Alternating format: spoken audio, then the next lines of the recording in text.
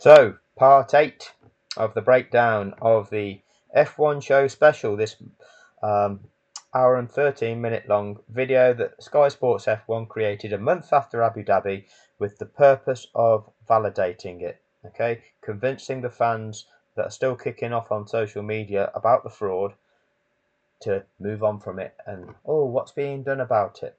So we're 36 minutes 53 seconds in. The whole thing isn't all about that, because the last, say, 10 or 15 minutes they're talking about the 2022 season and the new cars that are going to be introduced. I think they've got Anthony Davidson telling us that he'd been to Mercedes and he'd been on the simulator and it was all great, because, you know, that simulator was simulating that car was going to be bouncing up and down and smashing people's backs up as it was smashing up and down the road. Yeah, that simulator that's also good. The sim. Oh, it's looking good in the sim, because that's really useful, isn't it? Anyway, let's carry on with the show and see what other lies that they are telling the world in this hour 13-minute long special. Hello and welcome back to this F1 show special, where we're looking back at one of the most controversial ends to a season in the history of the sport. In the week following the title decider, an understandably disillusioned Toto Wolff faced the world's press. This is what he had to say when he was asked whether he would speak to the race director. I'm not interested. Here he is, old Toto, with his GCSE drama monologue. To having the drama. Look at that. Look at that. Is the black attire, and look at the backdrop to this. Incredible. Conversation with Michael Masi.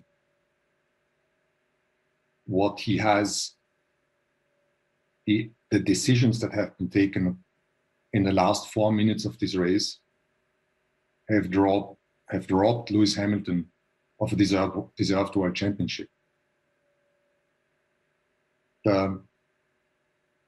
His driving in the last particularly in the last 4 races, was faultless. He had a commanding lead on Sunday in Abu Dhabi from the get-go. He won the start and he never gave the lead away again. Well, he did, because your shit pit stop strategy, the one where, although he was on medium tyres compared to Max, who started the race on soft, and then Max pitted, and you pitted Lewis 2 laps later, when all of the other runners on medium compound tyres ran for a further 6 or 8 laps, because that's what the medium tyre is capable of doing. You didn't do that. You pitted Lewis almost immediately to cover off Red Bull that way, rather than run your own strategy. But in doing so, that brought Lewis back on track behind the second Red Bull of Perez. That put Lewis in danger. You saw the sort of driving he had to do for that erratic stuff that Perez was doing, and how much time he then lost by being stuck behind him due to your shit strategy. Now, what was that all about? What was that all about? Was that all part of the show as well, Toto? Was that all part of manufacturing drama? Because I don't believe in the authenticity of any of this, because that decision made no sense whatsoever. If you start the race on mediums, why throw away the advantage of being able to run a longer stint when the other cars on soft? It's gone from soft tyres, Max Verstappen has, to hard compound tyres. You're on mediums. Are you telling me that the medium shouldn't be quicker than hard compound tyres? And you've just switched Lewis onto hards when he could have gone another 6 or 8 laps on mediums. Could have waited until Perez had pitted so that Perez was not in the equation, and then that'd be fine. What was Max catching Lewis when Lewis was still on them mediums and Max was on that new set of hard tyres? What was the gap before Max went in? What margin did you have? But what did you do? Same as normal. Shit pit stop strategy. Jeopardising him. And robbing him in the last lap of the race is unacceptable. That's why, from a personal standpoint, from a professional standpoint, I cannot my values, my sense of integrity just isn't compatible to the decisions that have been made on Sunday. And it is up to the FIA to decide. Why is it not pausing on me? My personal values. Let's just replay that. Cursor was going mental. Didn't know what it was doing. Compatible to the decisions that have been made on Sunday. And it is up to the FIA to that have values. My values, my sense of integrity just isn't compatible. Bollocks, Toto Wolff. Your values are entirely money orientated. Toto, the billionaire. Thought you could have got a decorator in there to sort that shit out that's behind you. All you care about is money, Toto. The value of all of Formula One has increased due to the extra interest in it. By calling out the corruption, then you'd have risked that. You didn't do that, did you, Toto? You kept quiet. You didn't expose the level of corruption that's there. You've got the resources with which to do so. You're a billionaire. You've got plenty of money. You've got your own broadcasting station, that being Mercedes as an entity has the ability to broadcast to a global audience. They've got the funding to be able to do it, to go via a mainstream broadcaster to do it. They've got enough of an online following to actually put a message out that will then get parroted by everybody else. As soon as you put this interview out, it can go global. You can expose the truth. You never have. You've remained silent. You've hid the corruption and you've seen your wealth increase. You got angry. You pretended you were angry by defending the FIA at the the Las Vegas Grand Prix when a manhole cover came loose, and the FIA are brilliant. Yeah, you like that, didn't you? But you don't have the balls to check. Well, it's not about that, is it? It's nothing to do with having the balls, is it? It's to do with the integrity, because it doesn't matter whether your gender. It's whether you've got the integrity to do what's right. But you're pretending. You're here, in your little outfit there, staged little drama, pretending to the world. To the decisions that have been made on Sunday. And it is up to the FIA to decide going forward how these decisions, how these situations can be avoided. It's up to the FIA to decide how these situations can be avoided. You've got an entirely corrupt governing body. They broke the rules of the sport. So ahead of them breaking the rules of the sport, F1 TV created the narrative. Sky Sports lied about the rules, creating the narrative. The FIA broke the rules of the sport with their race control. Massey and the 10 personnel in race control broke the rules of the sport. Mercedes then appealed to the stewards. Toto Wolff didn't attend that appeal. Instead, he sent in a so-called barrister that Mercedes had taken to the track. Now, why would you do that? Why would you take a barrister to a Grand Prix? Is this all part of the contrivance? Is this all part of the show? What was preconceived about this? And apparently later that evening, Toto was partying like it was 1994. Who knows, Toto? Who knows? The commission to not only come up with words, but actually, but with actions. And we will hold them accountable for the action. You'll hold them accountable. Yeah, how's that going for you, Toto? Have you held them accountable? Because we cannot continue in a sport that is meant to be sport followed by entertainment and not the other way around. But you are.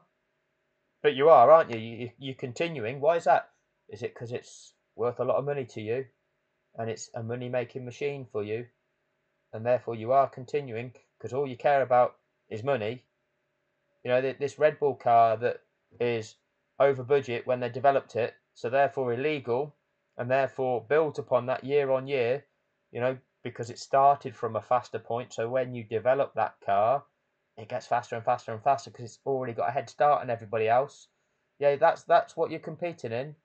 But we cannot continue in this if it's going to be like that. But you are continuing in it, Toto. You are continuing. Why is that? That we are held ransom by ad hoc decisions in every field, be it technical or sporting. And therefore, there needs to be clear measures in place before the start of the season. There are. They're all defined rules and regulations. They're all there before the start of the season. You know, things like cost cap. This is your budget. This is what you've got to spend. If you exceed that, there's going to be penalties. Ross Brawn would tell us, you will lose your titles. You know, clearly defined measures. Clearly defined regulations. If the safety car is deployed, these are the procedures that are carried out. Clearly defined. They're already there. You're telling us there needs to be. Well, they're already there.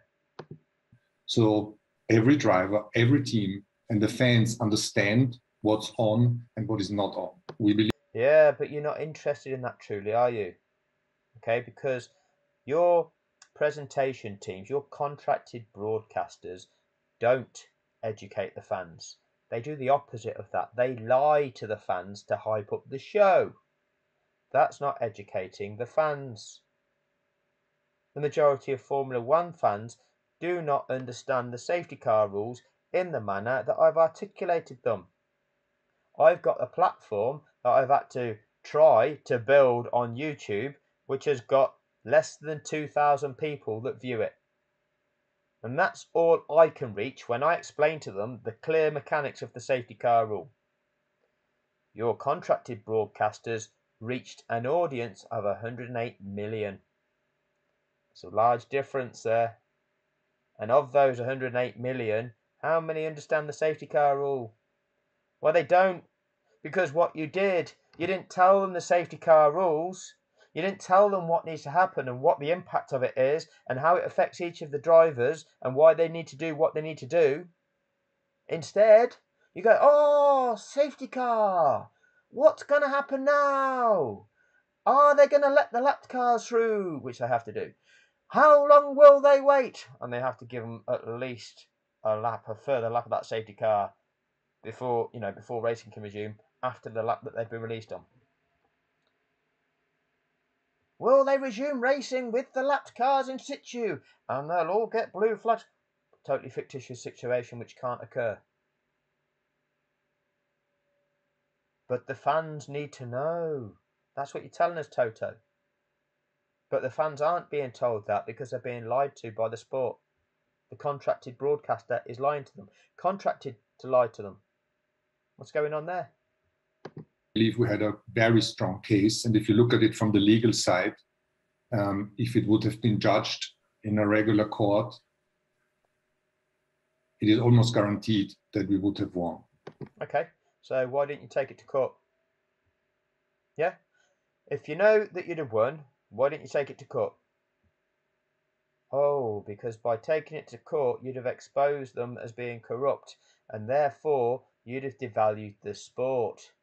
And your third of a share in the Mercedes team would have been worth less. So if that third of if the Mercedes team's worth £3 billion, $3 billion, whatever it is, that means your share is $1 billion. Oh, but if the sport gets exposed as being corrupt, then that's going to mean a loss of global viewership, and that's going to devalue the sport as a whole and devalue each of the values of each of those teams, which means that Toto's £1 billion asset, his third ownership, oh, that might reduce down to just 600 million. Oh, we can't be having that, can we, Toto? Let's just not take this to court, shall we? Let's not take it into court. It's in everybody's interests, financially, just to sweep this under the carpet and make a video wearing your little black outfit there. Bet your Susie likes you in that, doesn't she? But the problem with the ICA is the way it's structured. the FIA can't really mark their own homework. No, you demand that they do. This is a legal process. You are supposed to be a court. If you're a corrupt court, I'll call you out for being a corrupt court. You are here to determine the difference between right and wrong in the context of this scenario. This is what has happened. This is what was done. There is no way you can validate this. So if you attempt to validate it, if you attempt to do it wrong, I'll show you as being corrupt. And we'll get you fuckers struck off as well. That's how you deal with this. Because that's how it's going to be dealt with. And there's a difference between being right and obtaining justice. There's a difference between being right and obtaining justice. Really? Is that what you're trying to condition people with, that belief? A difference between being right and obtaining justice.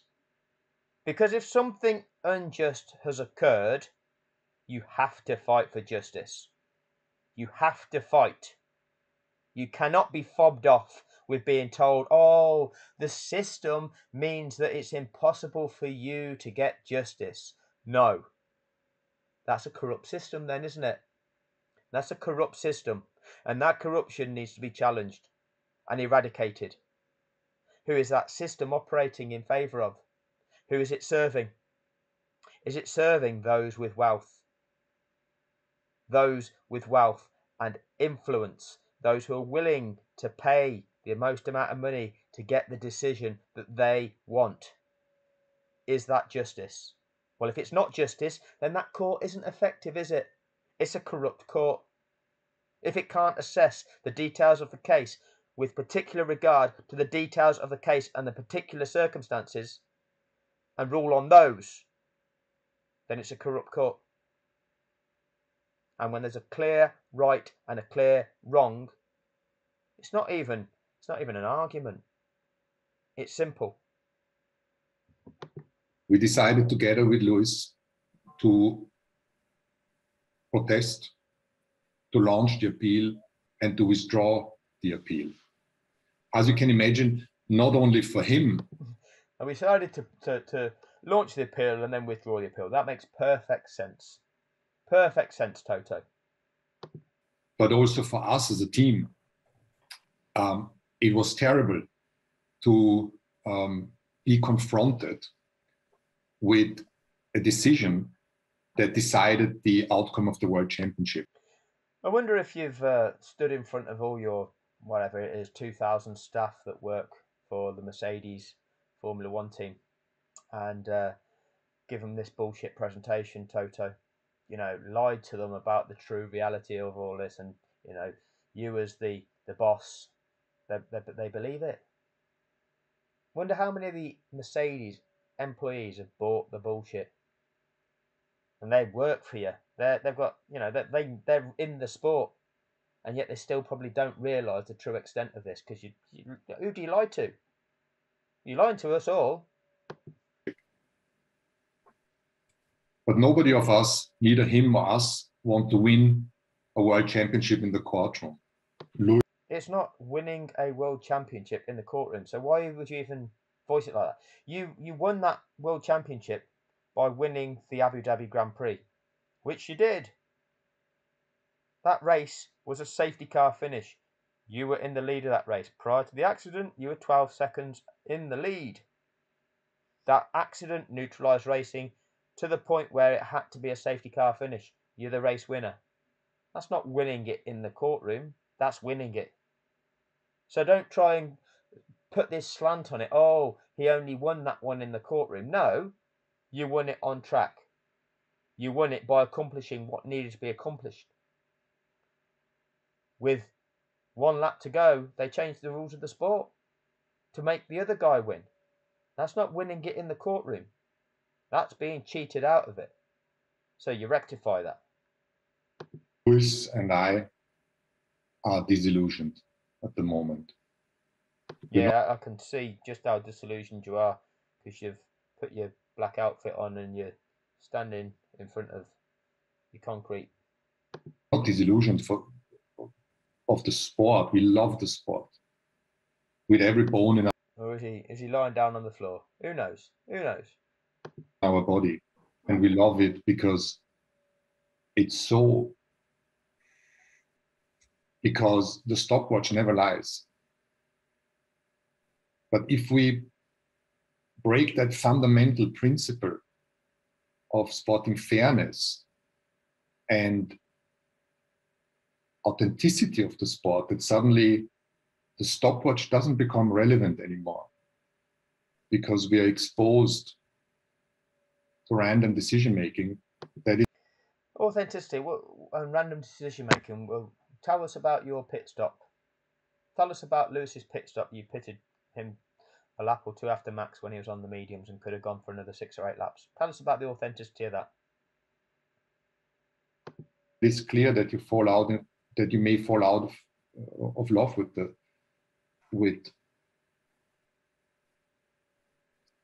that you start to question. Indeed, we do start to question, Toto. We do start to question. Absolutely right.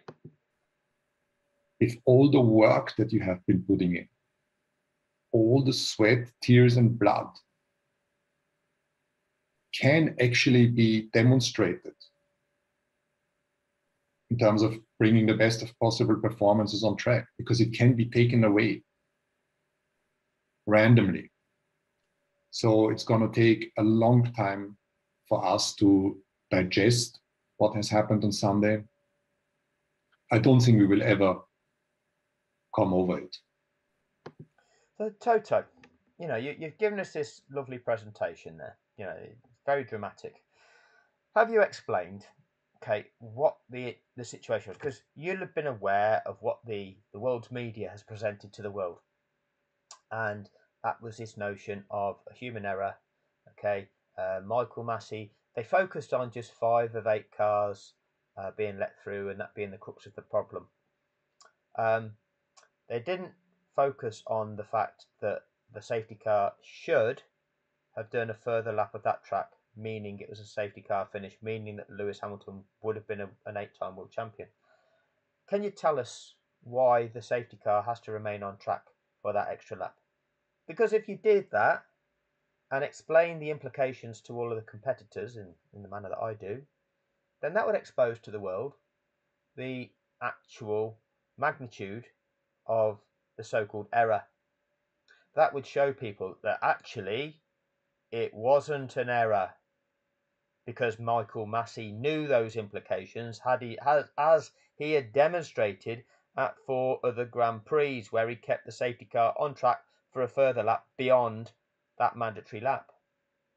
But if you actually explained that to the casual viewer, what the purpose was and what Massey's knowledge of it was, then it obliterates the notion of it being just an error under pressure. Because you could see, oh, this is the impact it has on all these competitors, so you can't do that, so you don't do it. 3rd place couldn't challenge for a top 2 position. You've separated out 2 competitors in a multi-competitor event and just set them off so that only one of those 2 can win. Well, that's fixing it, isn't it? That's fixing an event. That's not allowed. That needed to be exposed. Expose the sport for that's what they've done. Oh, you're not allowed to do that. A competitor competing in the top 10 was stopped from challenging for the position ahead of him when all the others were able to do that. So, well, not all the others actually. 2nd could challenge 1st. 3rd couldn't challenge anything ahead of it. 4th could challenge for 3rd. 5th, well, that had a car in between it, but 5th was on these fresh tyres as well. So they were that fast, they could even pass the car that was in between them and 4th and still get past it. And so could 6th, because the 2 Alpha Tauris, they both got onto the fresh soft compound tyres. Miraculous, you couldn't make it up, could you? It's all being part of the Red Bull decision-making machine. So they knew to change onto soft compound tyres for the restart that shouldn't have restarted. And they got past Mick Schumacher, who was in between them and Bottas. And then they got past Bottas as well on that last lap.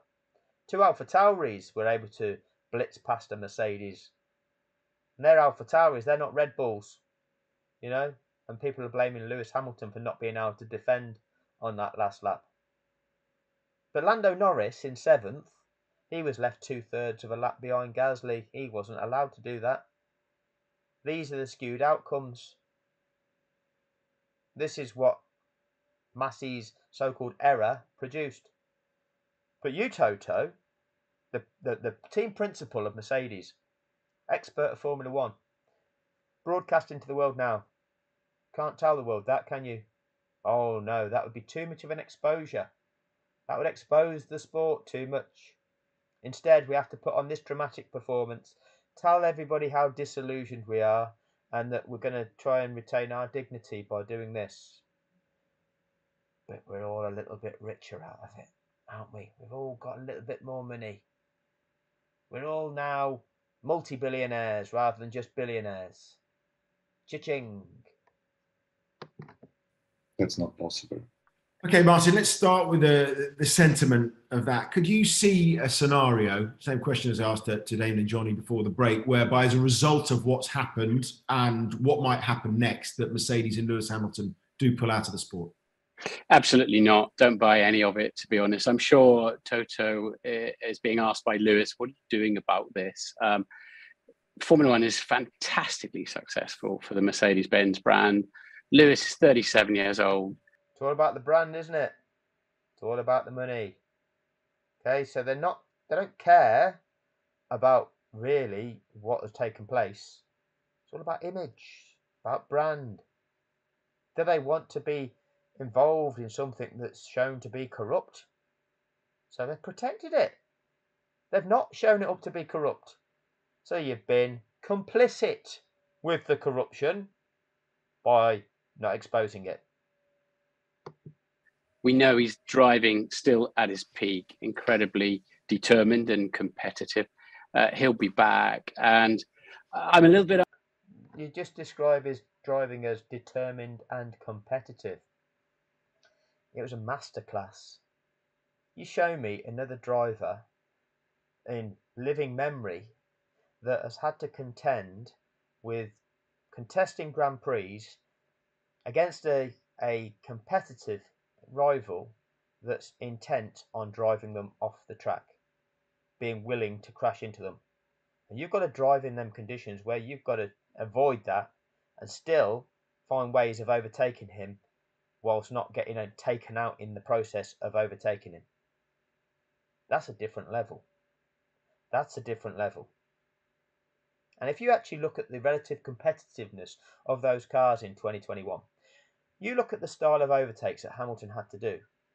They had to be late braking manoeuvres, or they had to be slipstreaming a car down the straight, and then you only just got that competitive advantage as you're going into the braking zone.